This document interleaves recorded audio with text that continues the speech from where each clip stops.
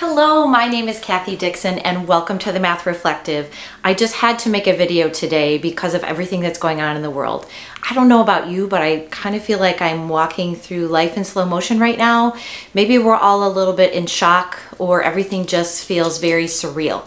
So I wanted to let you know that as a 6th grade teacher in Illinois who is now moving to e-learning starting on Monday, starting tomorrow, I am with you. I'm going through the same things as you. And I love this community that we have that I'm seeing all over the world in so many different ways of people reaching out, supporting, building up, and helping each other through this. I currently am piloting in a 2nd year of Open Up Resources 6-8 Math, authored by Illustrative Mathematics. So I'm going to begin a series of videos that are going to inspire, help, support, reflect on what it's like to be a teacher that's doing e-learning now online, as most of the country will be in the coming weeks. So I'm not exactly sure of everything I'm going to be doing, but since I do like to make vlogs, I thought it would be a great way and a great venue to just share and keep in touch with everybody in the Facebook community of Open Up and beyond. So it doesn't really matter if you are a math teacher or not. Maybe these videos will help you, maybe they won't. One thing that I think is really important is that we keep a sense of humor right now. Not joke about the virus and not joke about people dying at all, but I did see a funny thing on Facebook yesterday of somebody that I used to play tennis with, and he wrote something about Happy Pi Day, and he said it's a nerd's dream day. No sports to be watching and social distancing is encouraged. I thought that was a little funny.